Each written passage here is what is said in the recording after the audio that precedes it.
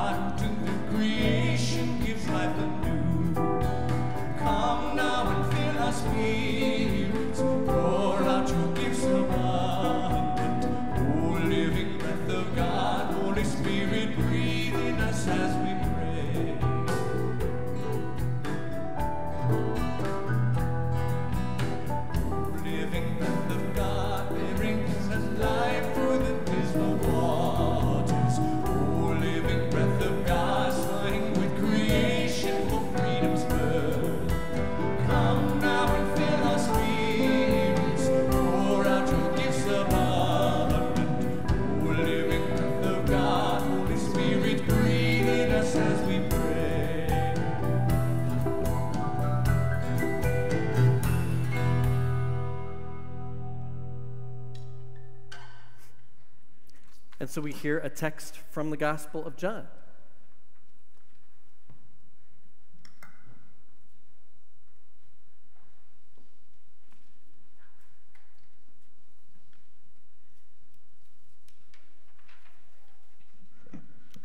The reading is from John chapter 20, verses 19 through 23. It's on page 883 of your Pew Bible. When it was evening on that day, the first day of the week, and the doors of the house where the disciples had met were locked for fear of the Jews, Jesus came and stood among them and said, "Peace be with you." After he said this, he showed them his hands and his side. Then the disciples rejoiced when they saw the Lord. Jesus said to them again, "Peace be with you. As the Father has sent me, so I send you." When he had said this, he breathed on them and said to them, "Receive the Holy Spirit. If you forgive the sins of any, they are forgiven them.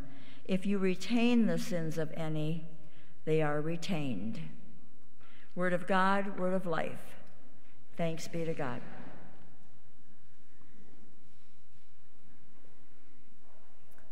Some of you got bubbles when you came in. You can do that whenever, but especially when we sing. By that, I mean blow, bubbles. Whenever the Spirit moves you. Could have been during that waltz we just sang, right? Like, you could have gotten up and danced. You can blow bubbles. So those, whatever they were, that came out at the beginning of worship, we're not sure what to call them yet. Pastor Karen has a name for them. I believe they're Jesus Whirligigs. Was that right? Jesus Whirly? Something. Anyway, those worked very well to let us know this is a service that's unlike most because we're talking about the Spirit being gifted to us. So today is Pentecost. After a week of weeks celebrating the resurrection of our Lord, we come to this day when the church remembers how that resurrection of our Lord changes us. And the whole world, not just us, but the whole world through us. As I read the gospel text that Judy just read in preparation for today, well, I saw that 6 weeks ago, on the second Sunday of Easter, I accidentally preached a Pentecost sermon. Sorry. The gospel text for that Sunday was also from John chapter 20. It also started with John's 20th chapter, 19th verse, but it didn't stop at verse 23 like it did today. So it continued on with the story of how the disciple Thomas was not there when Jesus breathed on them and said, "Receive the Holy Spirit." And then Thomas was not there when Jesus showed the rest of the disciples the wounds in his hands and his side.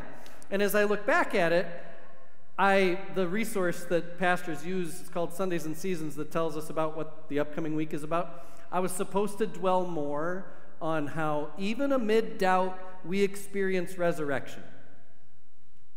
If you were there that week, you might remember, I did talk about that for sure, but then I spent a lot more time on one of the most misinterpreted verses in the whole Bible, John 20, verse 23, which we just heard read again as the last word of the text. If you forgive the sins of any, they are forgiven them. If you retain the sins of any, they are retained. And that verse just has never sat right with me. And I know I'm not alone. It just doesn't fit with the rest of the Gospel of John. In John's very first chapter, when we meet John the Baptist, lots of people are asking John the Baptist, "Who are you? Are you Elijah?" Because they've been looking for Elijah. They've been waiting for Elijah. "Are you a prophet?" And John the Baptist is like, "Well, I'll tell you this, I'm not the Messiah." And then the very next day, when John the Baptist sees Jesus coming his way, he declares, "Here is the Lamb of God who takes away the sin of the world." Not the sins of some, notice, but the sin of the world.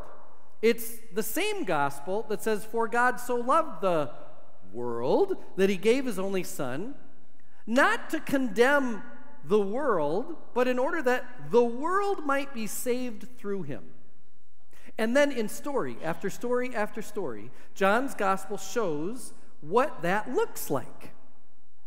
A Gentile Roman soldier whose child is ill. In the faith of Jesus, that Gentile Roman soldier sees his child made well. A crowd of thousands who are hungry get fed by Jesus, and Jesus doesn't even require identification or a faith statement or any qualification to be included in the meal. This Lamb of God who takes away the sin of the world speaks peace to disciples who are afraid, restores a man born blind to community. He even talks to a woman, a stranger woman at a well, which leads to bringing a bunch of Samaritans, of all people, to faith. These are episodes of For God So Loved the World Indeed. So there's all these stories that show what it means that this Word made flesh has come to take away all the sins of all the world. But then we get to this moment, this post-resurrection moment in this upper room where the risen Jesus appears to the disciples to go to the effort of showing them his wounds and speaking peace to them again. And after everything that's happened, after all that God's been up to for millennia since the birth of faith with Abraham and Sarah, Jesus does this amazing thing. He breathes the Holy Spirit of God into these disciples.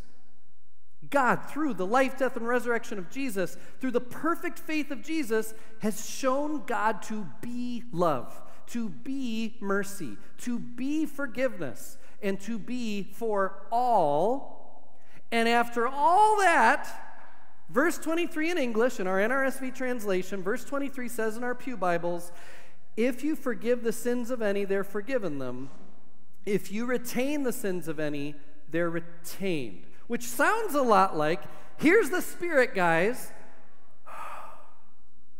The Spirit of love, mercy, and forgiveness for all. Now, forgive or don't. It's up to you. I'm out. Like, what?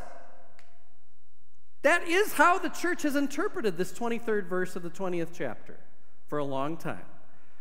That the church has been graced with God's Spirit in order to forgive or not.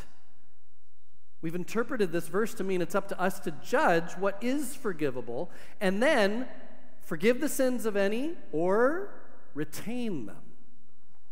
Which made me ask 6 weeks ago, so if that's the case, then which sins are we supposed to not forgive, retain? And why those? And who says so? Who has the wisdom to decide which sins to retain and which ones to forgive? And why wouldn't Jesus say more about this retaining of sins? I said this is the gospel-changing thing to say in the Gospel of John, and that's all he has to say about it?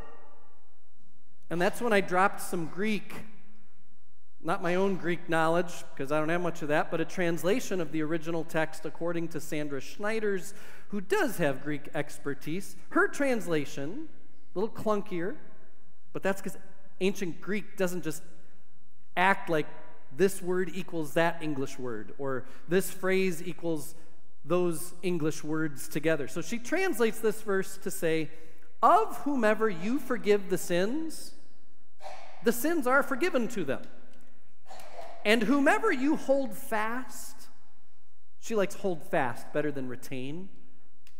And she says, this is the really important part, the thing that's being retained, the thing that's being held fast, it's not the sins, it's the person who did the sin. Whomever you hold fast to, whomever you embrace, whomever you stick with, that person is held fast, embraced, stuck with by you. So yeah, when you forgive sins, those sins are forgiven. Jesus breathes his Holy Spirit on his disciples in order that they understand they have the power to forgive, like really forgive. But that's not the secret sauce of Pentecost. Jesus showed in story after story after story that to open someone to faith, faith being a relationship with God, Jesus was not only willing to forgive all kinds of people, he was willing to stick with all kinds of people. He'd hold fast to a person. And eventually that person would see, believe. That's the secret sauce. Here's the Holy Spirit. Now know that you have the power to forgive sins and everything you need to stick with people through their doubts, through their process of coming to belief and remaining in belief. Whomever you stick with, whomever you hold fast to, is held fast.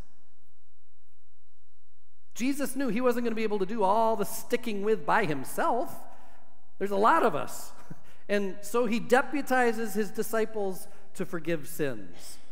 He deputizes his disciples to hold fast to others. He breathes his Holy Spirit on them to be little Christs in their worlds, sticking with doubters and haters and idolaters and sinners.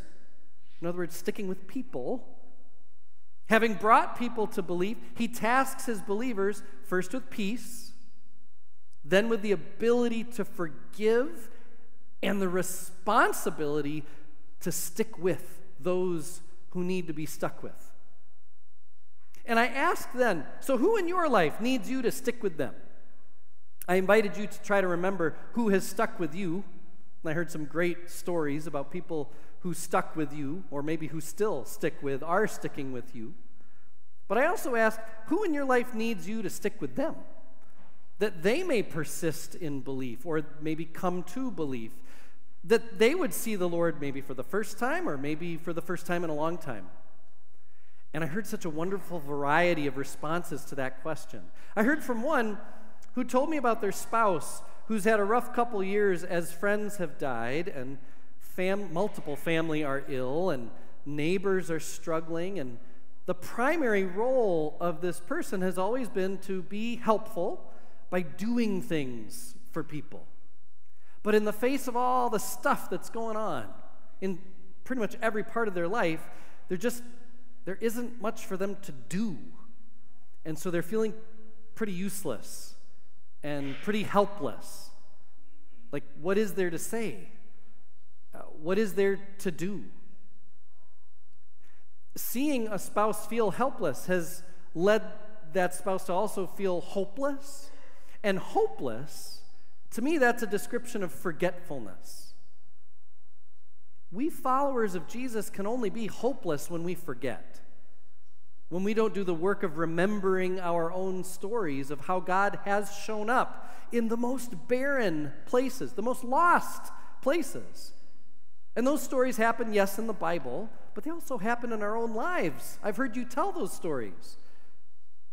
And so, you know what we can do with that hopeless spouse in our lives? Stick with them. Having had God's Spirit breathed on us, poured on us at baptism, as Charlie will have the Holy Spirit poured on him in just a moment, having that Spirit poured on us, we can in faith stick with the hopeless. I heard about a friend who is apparently angry at God. Angry for big issues like the truth that bad things happen to good people, like natural disasters, human disasters. I believe a mass shooting was what they were referring to when I heard this story. That God allows that kind of thing to happen. And there was also a car accident that had changed this friend's life too. Well, what is there to say about that kind of stuff? What is there to be done about the randomness, the chaos of this broken world? When Jesus encounters the chaos, when bad things happen to him, a good person, according to Matthew and Mark's Gospels, he quotes a psalm of lament. My God, why have you forsaken me? Why are you so far from helping me? Oh, my God, I cry by day, but you don't answer. By night, but find no rest. Yet you are holy. In you our ancestors trusted. They trusted and you delivered them. There's anger in lament. Jesus shows us God can take anger. I also hear in that psalm remembering. Yet you are holy. You delivered our ancestors in the past. What can we do with that angry friend in our lives? Stick with them. In faith, in the kind of patience that Jesus offers person after person after person, we can patiently stick with them too. In response to my own question, I thought about people in my life who are simply apathetic to faith, their relationship with God. Some who just don't seem to really care one way or the other, faith or no faith, whatever. Or maybe it's I'm too busy to attend to that faith relationship with God, definitely too busy to do church stuff, or maybe I just mistrust the church as an institution so much that I stay away. Whatever the reasons, I hear and assume often of many in my life, my relationship with God, if there is one at all, remains at kind of the same place it was when I was 10 or 13 or somewhere in there. Well, can you imagine if any other significant relationship in your life remained where it was when you were 10 or 13? Like some of us, that's a while ago. Thriving relationships grow, change, become layered, become messy, become beautiful, all of it. So what is there to say to someone who just doesn't seem to really care? What is there to do? Stick with them until those moments, because those moments come for all of us, when we might have the opportunity, as we stick with them, to share our own stories, maybe remind them of their own stories, definitely invite them into a safe faith community like ours. Sticking with people is what Pentecost is for. In that moment, whatever it looked like, we have a story from Acts about tongues of flame appearing over their heads, and we have this story from the Gospel of John talking about Jesus breathing on them. The point is that God upgrades human purpose at Pentecost to go from living in fear toward inevitable dead-end death to living this life beyond death, knowing that death lost. A new creation has begun, and so the whole experience of life functions differently. The relationship between God and God's people in Christ has changed, so that in Christ, people can forgive. People can stick with their whole lives long with anyone, anytime. There's no restrictions on how we can love each other. Pentecost is about our purpose and our freedom to love as God loves persistently rather than to judge as humans want to judge. And for that freedom, we say, thanks be to God. Amen. And so I invite you to stand and blow bubbles as you sing.